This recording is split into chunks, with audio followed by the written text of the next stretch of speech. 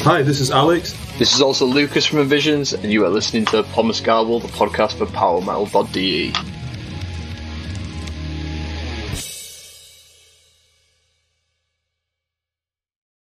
The following episode is in English only. Die folgende Episode ist nur auf Englisch. Hello and welcome to another episode of Pommesgabel, the podcast of powermetal.de. My name is Pia, and today I have two guests from the metalcore band INVISIONS. I'm here with the guitarist and songwriter Lucas and with the second guitar player Alex. INVISIONS are going to release a new album called Deadlock on February 12th. And yeah, we're going to talk about this album and about some other stuff as well in this episode now. So enjoy. First of all, Happy New Year, if we can still say that in the middle of January. How has 2021 been for you personally and also as a band? Well, pretty good, I'd say, so far. I mean, it's always nice to start a year off with some new music and releasing a new album. It's not really, can't really ask for much more. But I think, it's been a bit of an interesting ride for us the last year. So kind of coming into the new year with a new album already, ready to go and midway into the actual release campaign is super, super exciting. Yeah, I think the end of last year was, most of last year was quite slow. A lot of it was just writing, being in the studio. But then towards the end of the year, we finally got back out on tour, which is our first tour in 2 years. Started releasing singles, and then here we are at the start of 2022 and ready to release Deadlock. Have there been any highlights for you, favorite albums, or of course I'm also thrilled to know how your shows in December have been like, because here in Germany we don't really have live shows at the moment anymore. Yeah, I like, it's crazy to it's weird, obviously there was no shows for so long and then all of a sudden shows are back, and I think instantly we've fallen quite back into the routine of just expecting them, not, it feels weird to imagine what it's like to not have shows again. Everything in the UK seems to be fairly back to normal, just everyone has COVID all the time now. That's the kind of the way it is. But the shows was awesome. It was so good. I think we were pretty nervous. I think we obviously haven't played shows for 2 years, and we were coming back into playing shows as a headline tour, playing a load of new songs as well, a load of new gear, and it was quite daunting. But I think it took that stride pretty quickly, which was super exciting, and it's just really good energy for us to get right back to it. Yeah, I think we've also grown up a lot as people in the 2 years out that we've had. So when we got back out on the road, it was very much, this is your job and you do it. And I think that made the tour a hell of a lot easier. I mean, when we used to go on tour, we used to drink a hell of a lot. Barely did any of that this time. We went to the gym every day. It was just much more grown up. Wow. Yeah. I think it's one of those things as well with touring. If you want to take it seriously, if you we're having music take away for us for so long. We're now more hungry than ever to this to be our full-time job. So when it all kicked off again, we're all right, we need to make this sustainable. So, trying to find those little bits of routine that you can get whilst doing a tour, going to the gym. It's that little bit of normality, so you're still kind of connected to the rest of the world instead of being in this tour bubble, which is quite a strange thing. But it was really, really good. Just really, really excited to play some more shows. To be honest, I really want to come back to Germany and play some shows in Germany, but who knows when that's going to happen at the moment. Maybe in March, but I don't think so. Maybe in May. That's what I think is realistic. Yeah, it's probably going to be summer, isn't it? I think that's where everyone's tentatively kind of looking at the moment. But I think you also mentioned albums, what albums we'd listen to. I'm only picking up on that because I want to shout about that Era album that came out last year. Yeah. Because that was so good. Josh, our drummer, he was really, really into Era. He has been for years, and he was always saying you're going to listen to them.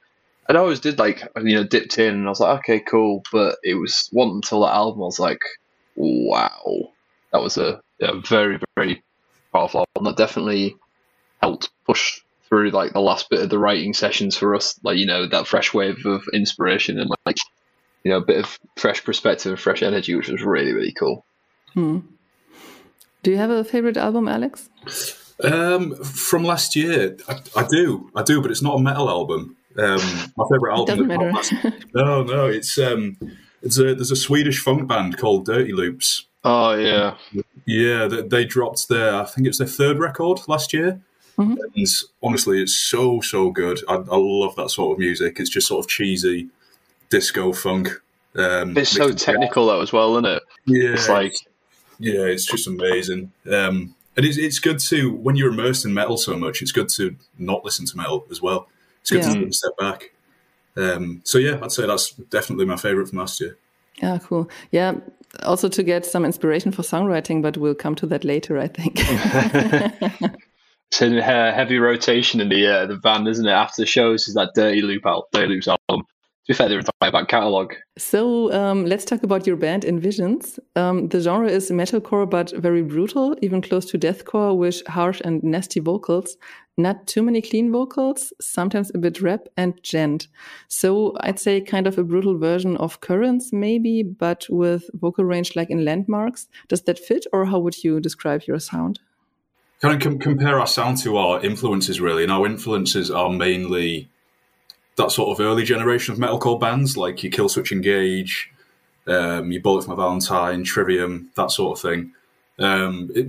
Obviously with modern influences as well. I mean, in our songwriting, we have a lot of sort of orchestral elements in there. We have a lot of layers, a lot of synth layers, a lot of keys. So you do have that modern element to it as well. Oh yeah, big time. Like Periphery, that P3 album's massive influence for us, wasn't it? It's a huge kind of like, wow, music can be, something bigger than just kind of a couple of guys in the room. All the extra elements, you can make it feel otherworldly, which is. But yeah, I definitely say we do touch on the deathcore side of things. Things do get pretty spicy, but we always come back down to the melodic side as well. So your new album Deadlock will be released in February 12th. And I just saw on your Instagram that you started recording already 160 weeks ago. So it's about time to wow. release it. Wow, yeah. I get like Instagram story kind of things as well, because I like behind the scenes on like my own personal Instagram as opposed to kind of like the band's, because I feel like it's not giving too much away if it's on mine.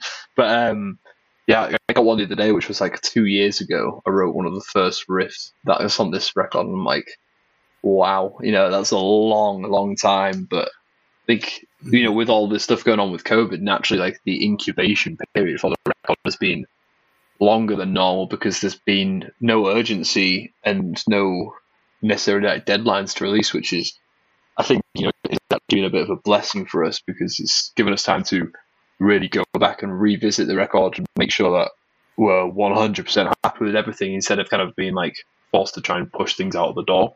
Yeah, I mean, it really doesn't feel like 2 years at all, does it? That's crazy. I remember sending you the demo for one of the tracks, Last Light, which is track 7 on the album, and then going around to yours that night to record it. And that seems like, a couple of months ago, not 2 years. Wow. Yeah, this pandemic goes since forever. But how would you describe your new record Deadlock also compared to your previous album, Between You and Me? Ooh, go on, Al. Better. It's definitely loads better. Yeah, it's more grown up. It's way more mature. I mean, musically speaking and technically speaking, it's just far more mature. It's a phrase we've bandied around a lot, that it has a bit of a longer shelf life. We feel that every track has something to it that you're going to remember and that you're going to be able to sort of relate to. And it just makes it much more of a special record. Whereas Between You and Me, although we loved it at the time, we loved every track at the time, there's tracks on there that we don't even consider putting into our live show. And, we want to play every single song from Deadlock, every single one. We love we love them all. We're proud of them all.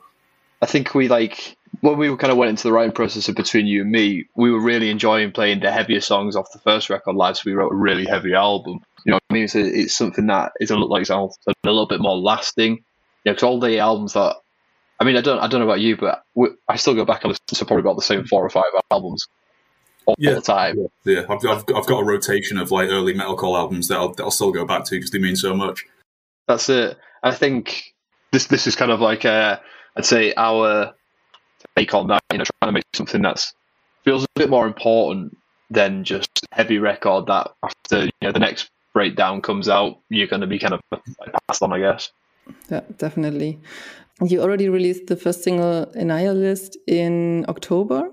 And I think it's a killer track with really brutal riffs, but also a very catchy chorus. And also the title track has just been released. So did you get any feedback so far?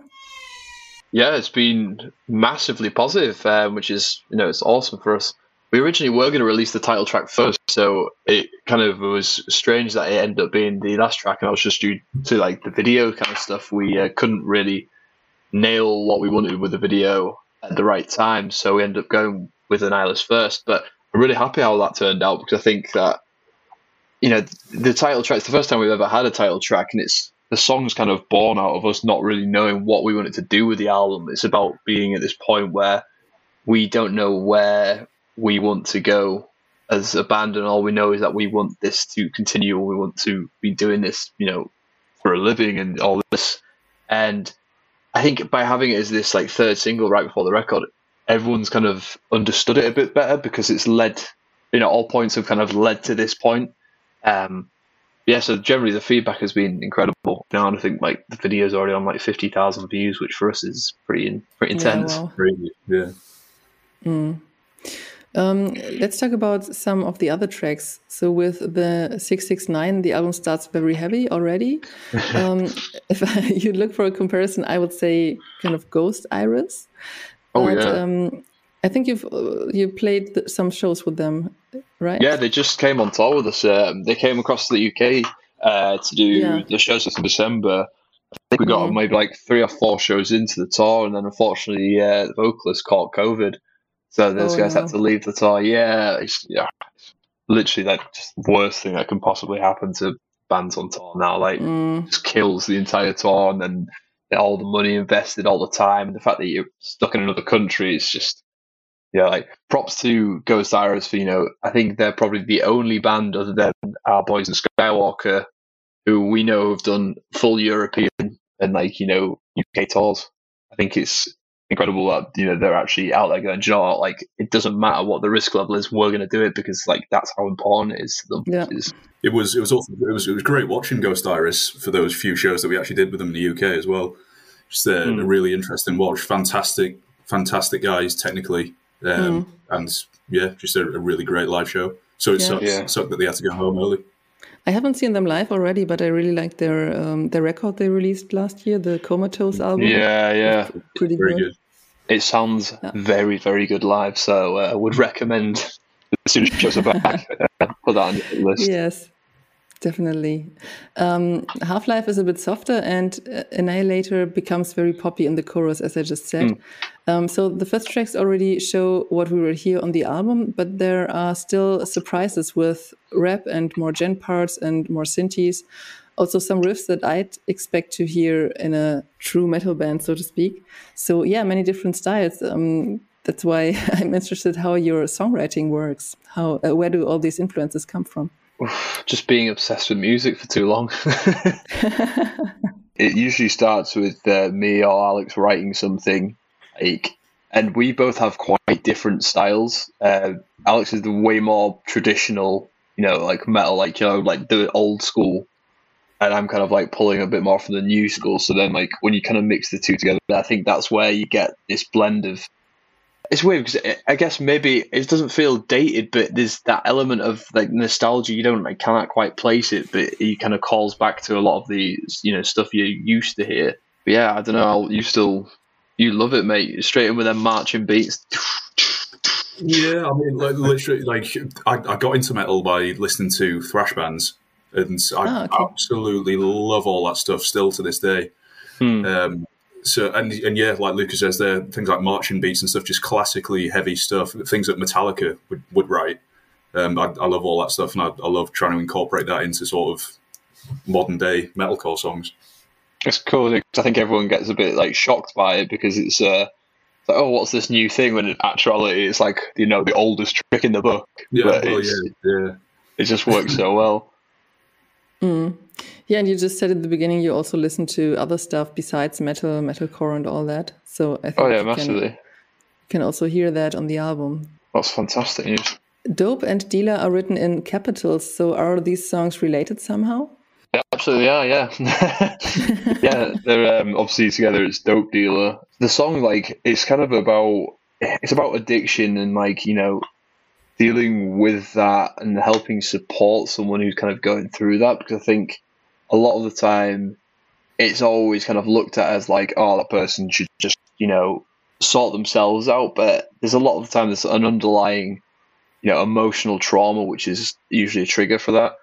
And I think it wasn't really intended. Like, Dope was written and then Dealer was written quite a bit later, but I wanted to tell the other side of the story, because Dope's quite aggressively in a bit, you know, from the outside looking in, it's that kind of opinion of like, you need to sort yourself out and like, you know, I can't understand what you're doing. But then Dealer's more from the perception of the person actually dealing with the addiction, and, you know, saying like, it's like, do you not think I'm trying?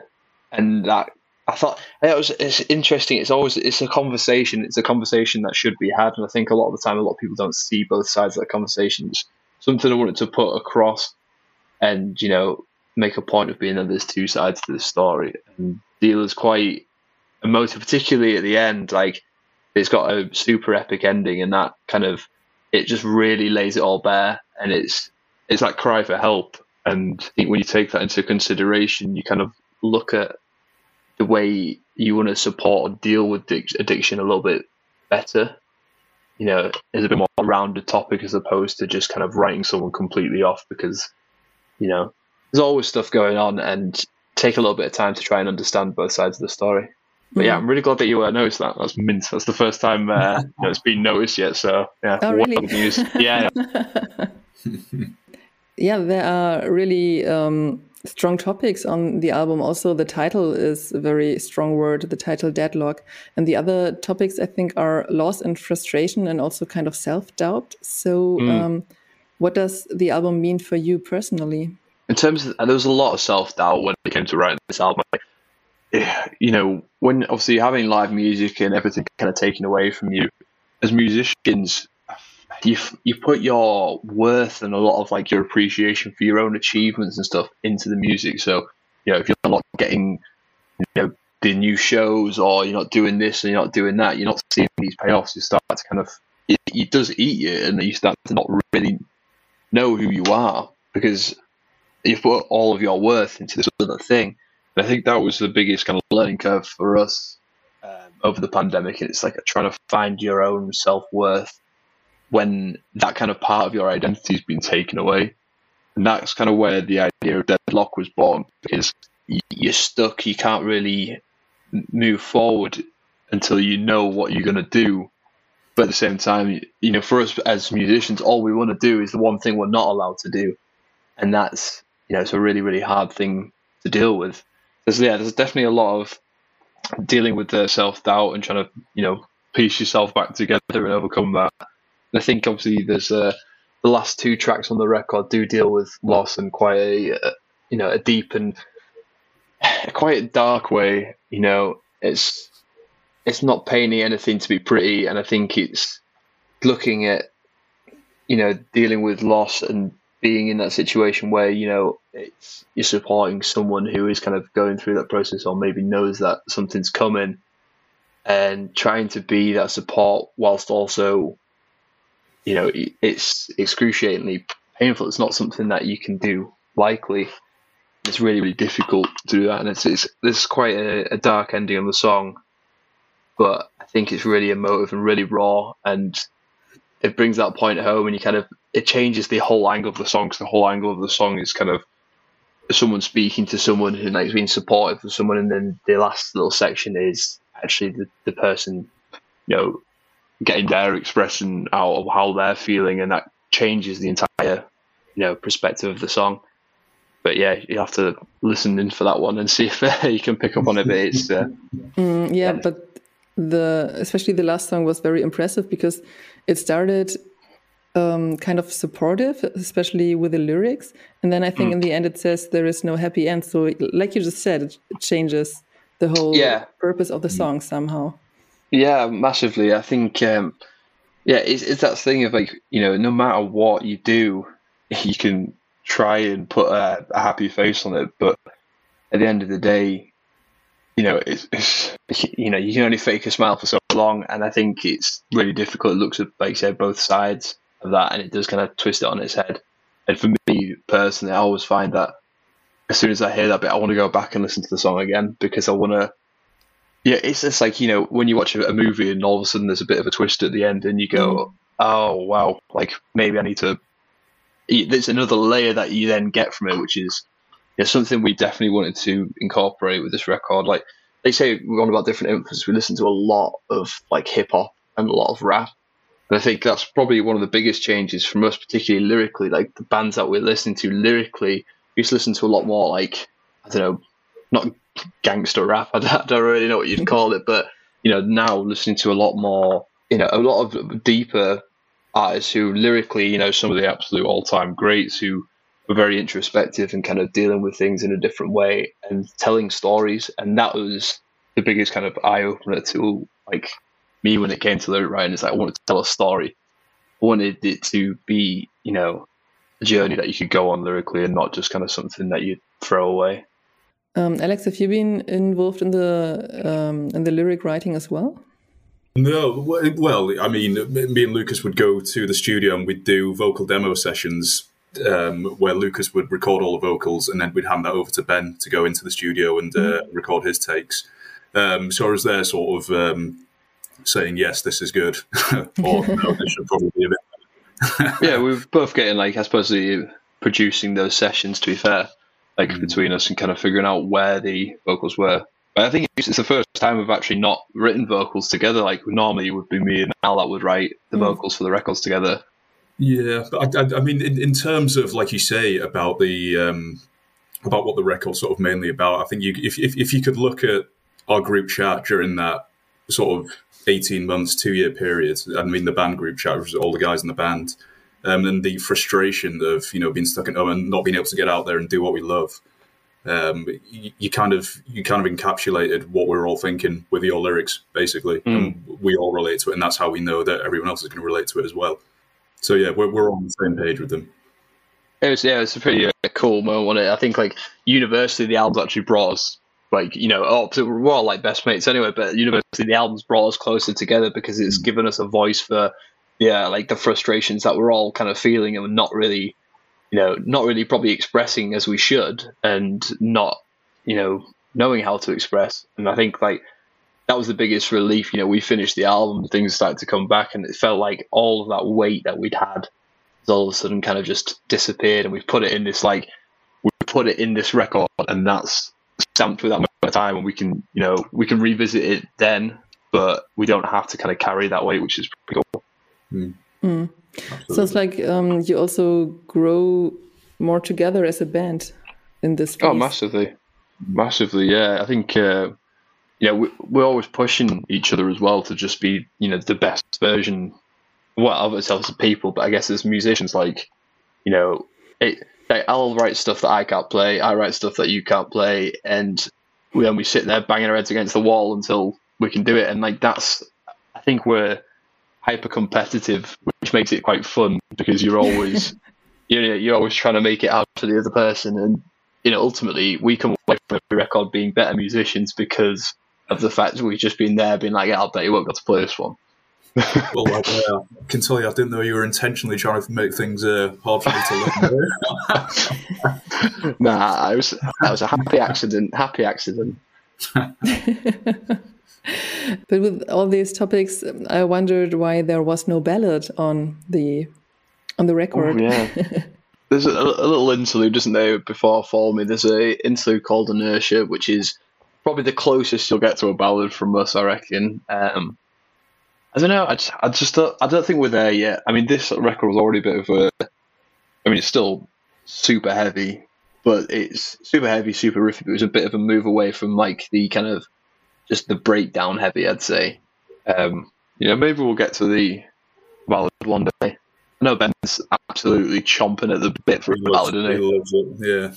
Yeah, he's ready. He's there with the acoustic guitar, just like, let's go. Maybe we'll get that. Maybe that's saved for the next record. Got to hold some things back, don't we? I personally don't like acoustic guitars. I don't know why. Maybe because of this strange situation that you're getting when someone grabs the acoustic guitar, everybody else is quiet and just listening to this person playing the guitar. And I think that's weird. You've clearly been to them parties where that person gets the guitar out and starts playing like Wonderwall, and everyone's like, "Oh yeah." Quick smile and nod. Yes. Did the pandemic also kind of help you to focus on music? Yeah, massively. Yeah, I'd say so. I don't know about you, Al, but I thought it gave me more time, more focus. Like, to be honest, I had like so many friends who were having really hard times dealing with the pandemic, but I was so absorbed in music that I didn't really notice. Like, it's quite ignorant, really, but I had a pretty good time all in all. Well, apart from the fact that I just talked about how mentally draining the entire process was, but I was so like focused and locked in this kind of like bubble of just working on the record like any minute that was available. I thought it gave you something to work on, which I think what a lot of people didn't have. So having that kind of still targeting goal was super helpful for me. I think for me that came a bit later. I mean, at the beginning of the pandemic, when we were writing, I was just so frustrated with the whole lockdown situation, not being able to do simple things like going to the gym. That when I'd sit down to write and put a riff down, I'd be so hypercritical, and I would delete everything, or I'd wake up the next morning, listen to it back, and say that's awful, start again. But then eventually, as the months sort of rolled on, I think I finally could direct that frustration into the music I was writing, and in the end, it actually came out with a positive result. Yeah, for me, it also helped me to focus on stuff and to get things done that I would have been so slow doing if I wouldn't have had the time to really focus on it. That's it. It's a bit of a reset, wasn't it? Like, I don't think. Well, I mean, obviously, I was still working like my day job and stuff through it as well, but even so, it was the closest thing I've probably felt to like when you're in school and you have like summer holidays, because that's the most time that I've ever spent like at home was when you were a kid and you had some holidays. So having that pure time just at home and not being away doing stuff, it was you could super focus in. And then as soon as things started coming back and everyone was doing stuff, I felt so overwhelmed with plans. I was like, oh my God, I don't know whether I'm coming or going. Like, it was intense. And also, me personally, music helped me a lot to also get and still go through all this. I'm very happy that bands keep releasing albums. Some bands stopped or released their albums a bit later because they hoped they would be able to go on tour and stuff. But yeah, I spend a lot of time listening to music, and I'm really happy that bands like you release music these days also. Oh, thank you. Yeah, I think at first a lot of people were a bit hesitant, but as it became quite clear that it's not going to dissipate anytime soon. You've got to do it. We released a single, didn't we? I think it was like 2 months. We released a single track called Gold Blooded 2 months into the pandemic. At that point, probably still thinking that things were going to blow over, but we didn't actually get to play that song live until December this year, even though it was released in May last year. So subtract a year from that last statement. But I think you got to after a certain amount of time. I feel bad for bands like Polaris because they released the record. I think it was either right at the end of December or just at the start of the year. But they've just released the record. I'm pretty sure they did 5 or 6 dates in Australia for it, and they had world tours planned, and it just got pulled. And they've not been able to do anything since. And it's for a band that's trying to promote a record, that is literally just the most devastating thing that could possibly happen. So, now they've kind of probably sat there with the option of do we release a new record to tour with, or do we try and tour a record that's 2 years old? And that's fairly unheard of. No one would ever have to go, all right, we'll tour the release of this record 2 years down the line, because it's the first time seeing it live or not, it still feels like an old record. Yeah. You recorded your album during the lockdown. So how did this recording process work? Did you record it at home, at your own studio, or were you able to go to a studio? Bit of both.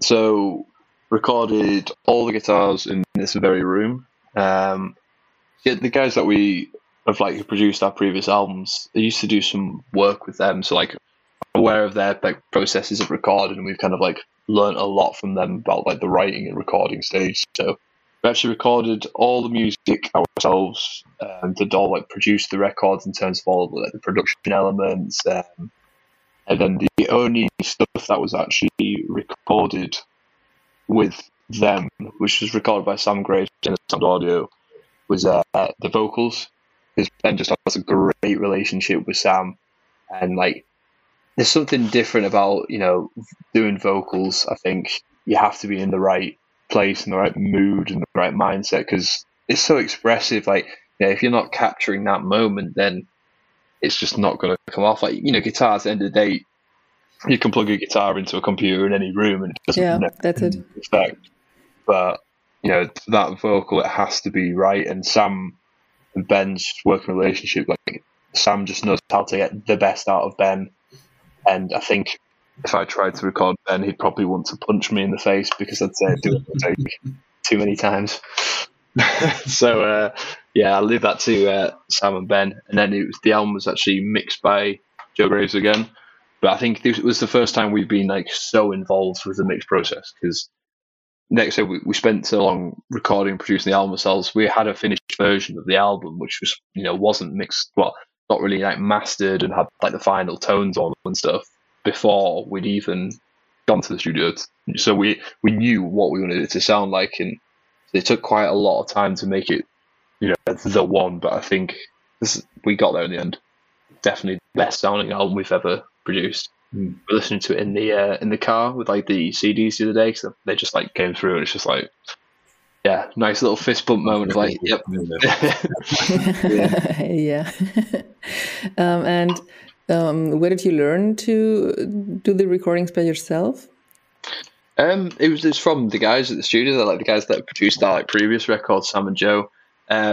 We've been mates with those guys ever since we were like kids. So, you know, probably like, you know, pushing 15 years now. And as they learn how to do stuff, okay, like, you know, we've always been around them and just kind of pick things up. And, you know, I definitely got a massive interest in, you know, the recording and producing side of records and stuff. So over the periods of the albums, I've been more and more involved with that side of it, to the point where this time round, because there's so many guitar layers and so much guitar stuff going on, it made more sense for us to do it correctly in the first place, because otherwise we'd just go into the studio trying to recreate something that we captured, you know, the way we wanted it in the first place. Does that make sense? So, you know, you'd finish a song, said it over, like you said, that first track, Last Light, was one of the first tracks that I think we finished actually recording. You sent it over to me, and I think I messaged you like 2 minutes later, like, so you're going to come to my house now? We're going to record this, because this is mint. And within like maybe like 6 hours, that was down, which was pretty cool. So I think the workflow just worked really nicely. It didn't really hinder us too much. I think it kind of opened doors as opposed to close them. I also watched your videos. You released 3 videos up until now, I think. And one of them was really impressive. I think it was for Dope, which was partly filmed underwater, so in kind of fish tanks. How was filming? How did you do that? Please tell us about that. It was an interesting day. It was shot over 2 days, so there's 2 locations in that video. There's one, as you say, which is in that massive tank. There's one in which is basically a massive warehouse in Manchester, UK. So the first day shooting in the tank was very interesting. There was, to say the least. Did anybody catch a cold? Worse than that. I mean, to put it bluntly, our singer almost drowned. Oh. It was because basically there was one person holding the tank, one person holding the chute, wasn't there? And then there was one person holding the tarp on top, I think. There's a big fish tank which was covered over the top, and we were trying to get those shots of it filling up. And so, like, we had to cover it, didn't we, with the tarp, and then to put the hose in it. But when you were holding the hose, you couldn't see how much was actually in the tank, or you were relying on the directors, which is Life is Art Visuals. We were relying on them to tell us, when to cut the water, and obviously there's a lot of sound going on, and it's very noisy. You can't hear anything, and I think it was quite distressing for Ben, to be honest. Yeah. And not to mention, like, the water that was in the tank. So there's two separate tanks. There was one which was like a storage tank, and the one that we were using, because we were having to pump water from one tank to the other. The one that we were using was originally heated, so like the water was heated when we got there. We did like the drum shots and then the guitar shots. So Ben was the last one to go in because we obviously need to take the water up and down. But yeah, so it was heated when we got there. This was like January of last year. So, we've been sat on this, like I say, we've been sat on this video for a while. We were shooting the videos whilst we were still finishing the album. But this was shot in January. It was snowing outside. It was like -3 degrees. It's a warehouse. So like the only thing that was warm in the building was actually the water to start with. And by the time we started moving it in and out to put Ben in these like, these Titanic scenes, because it was being moved out the tank, it was moved to the other tank, which wasn't heated. So when you were pumping it back in, the water was so cold. Like, props to Ben. I can imagine, yeah. Yeah, he was suffering. Like, almost drowned. So there were hypothermia. Like, he really gave everything, didn't he, on that shoot? You came out shivering and looking miserable, didn't he? Even you can't blame him. Yeah, no, it was. I think, immediately wrapped him in as many towels as you can humanly find, and put him in the car and put the heating on. But yeah, it was pretty brutal. But it was. I mean, it looks incredible. I think it really surpassed anything that we kind of thought. And like, we had quite a few people be like, "Oh yeah, it's, like the CGI on this is mint." Like, it's not CGI, mate. Like, like we almost drowned him. It was like weird as well. Like, you didn't realize that when we got into the tank.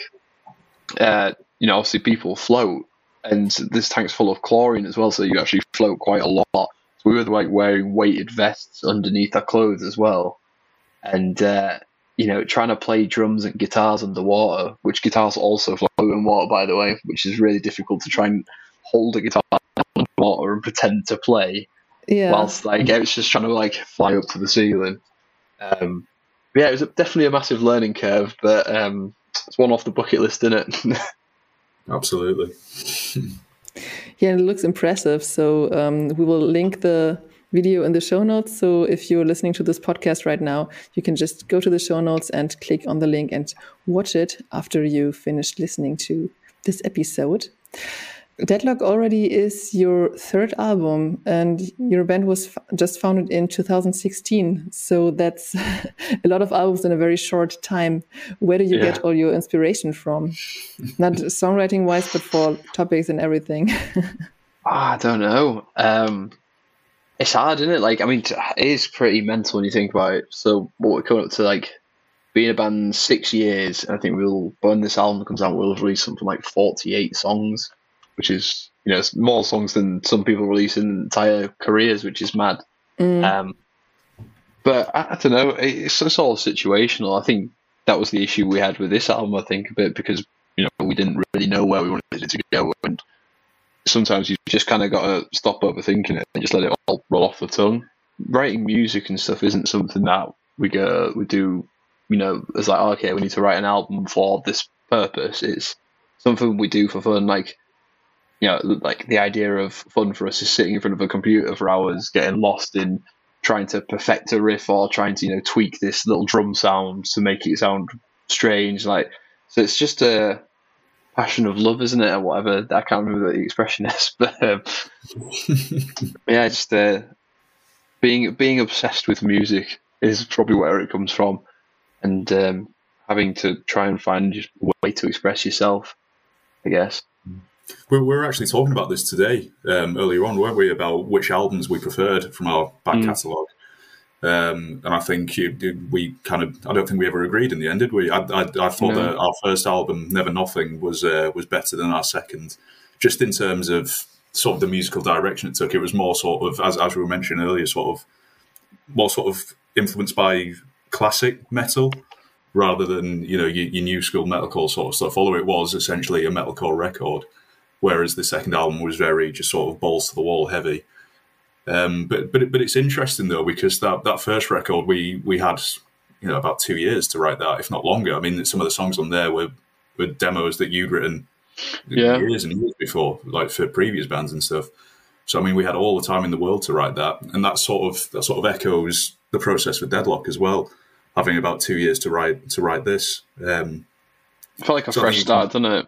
Yeah, I think you can draw parallels between the two. Yeah, definitely. I think that kind of the idea of you have your entire life to write your first album, and then afterwards it's like you better chew the next one out in a year. Like we released the first album, I think after 3 months after that we released a single, and then we released another album with just over a year. Whereas this time around, like by having that extended period of time, it felt like we were getting the opportunity to really kind of start again and decide what we wanted to do, and make sure that when we kind of came out the gate, it was going to be exactly what we wanted. So yeah, it's definitely nice to have that kind of fresh start opportunity. I think that's where it comes from, just time away from your desk and time at your desk. I can totally recommend listening to the album because it's really good quality in sound, songwriting, and also the skills on your instruments. And whoever likes the more metal, quote-unquote, metalcore, should definitely listen to it. That have been my questions about your album. Is there anything else you want to add? I'd say make sure you pick up Deadlock on February 11th. It's definitely our best work we've ever done. Super proud of the album. I think there's something for someone, something for everyone on there. Yeah, and also let us know on social media how you feel about it. But don't hurt our feelings. But you can't. But don't hurt our feelings. Love it. Yeah. Where can people find you on social media? Everywhere. If you Envisions Official on Facebook, Envisions_official on Instagram. We're also on Twitter, Envisions Tweets. We've actually just made a TikTok account only a couple of days ago as well, because got to stay down with the kids, haven't we? So yeah, I think we're going to be experimenting on TikTok a little bit as well, trying to give some like behind the scenes stuff and some like rig rundowns and all sorts of like cool things. Obviously, yeah, follow us on YouTube as well. YouTube's where you get all the best stuff first, though. If you ever want any merch or anything like that, envisionsofficial.com. We've got all sorts of vinyls, t-shirts, hoodies. Pick it up from there. We ship all over the world, so we'll personally back and ship your order. So letting you know it's in there if you want anything signing. I think there are more and more bands coming to TikTok now. When I downloaded the app, I don't know, 6 months ago, there haven't been a lot, so I deleted it. But now I hear from a lot of bands that they try it again with TikTok.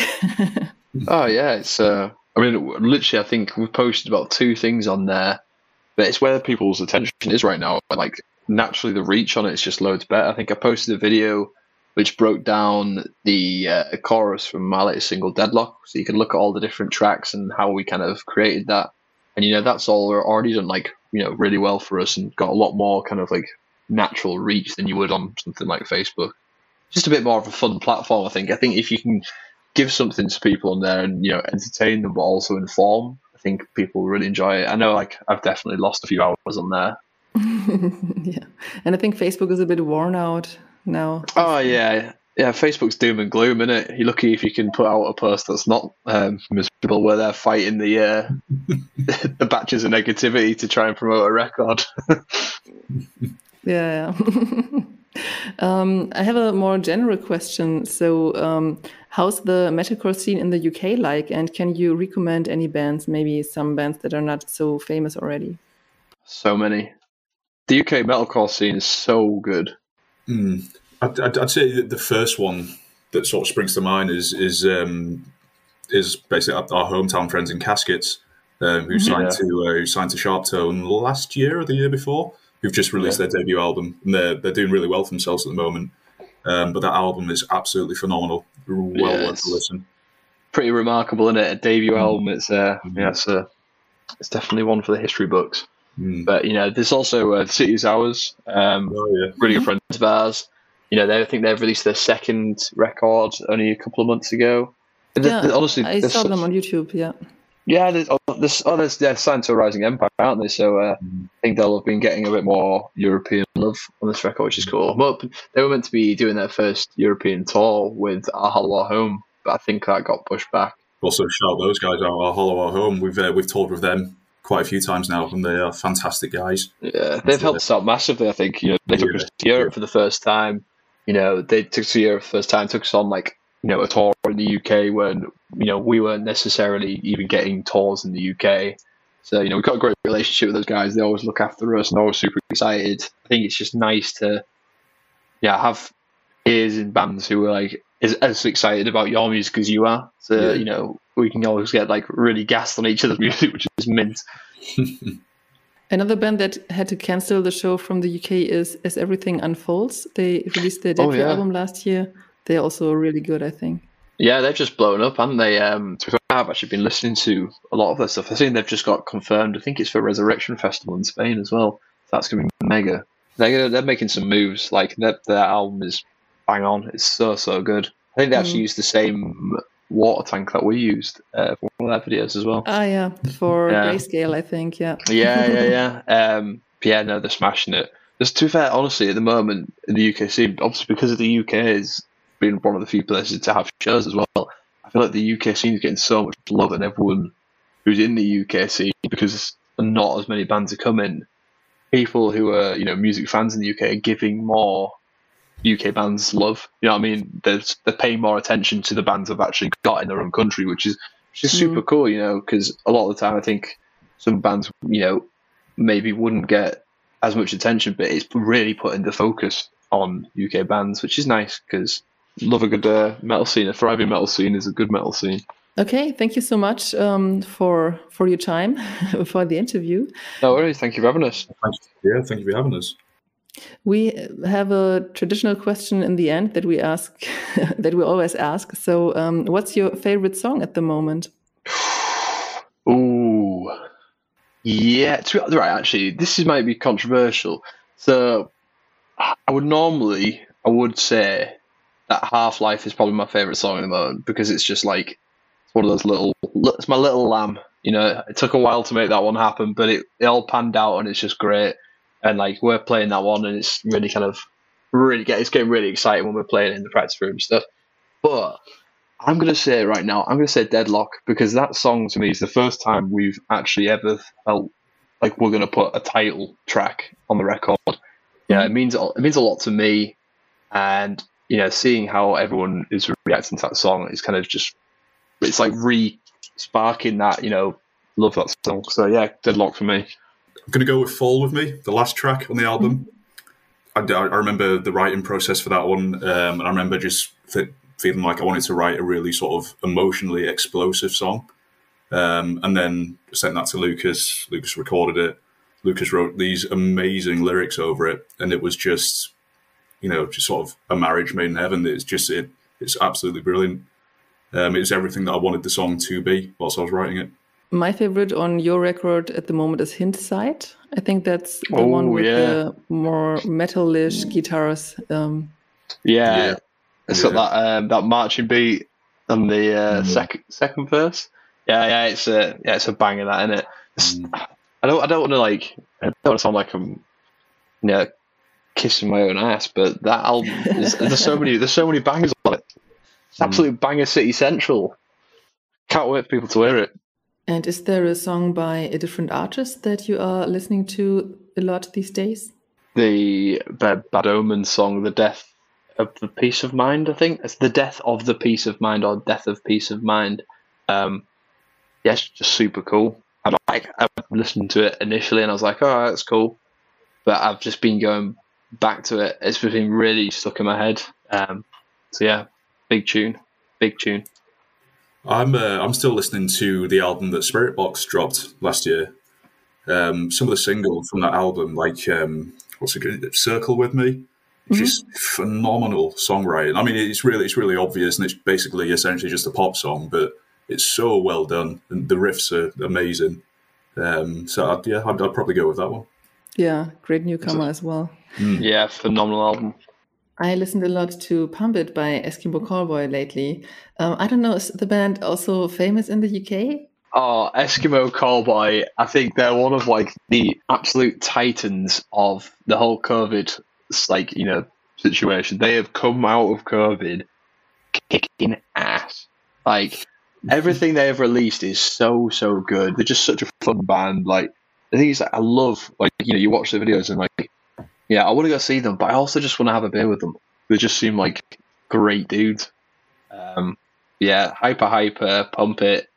Yeah, I'm well into that. Also, shout out to that latest Wage War album, which is basically just back-to-back bangers. What a great album that is. Yeah, they should just start calling their album Banger Collection 3. I consider greatest hits just greatest bangers 4. So that's it. That's the episode. Thank you so much for being our guests, and thank you out there for listening to this podcast. You can find us on Instagram to stay updated about what we do at Pommesgabel Podcast. And yeah, thank you for listening, and bye-bye. Thank you for having us. Bye. Thanks.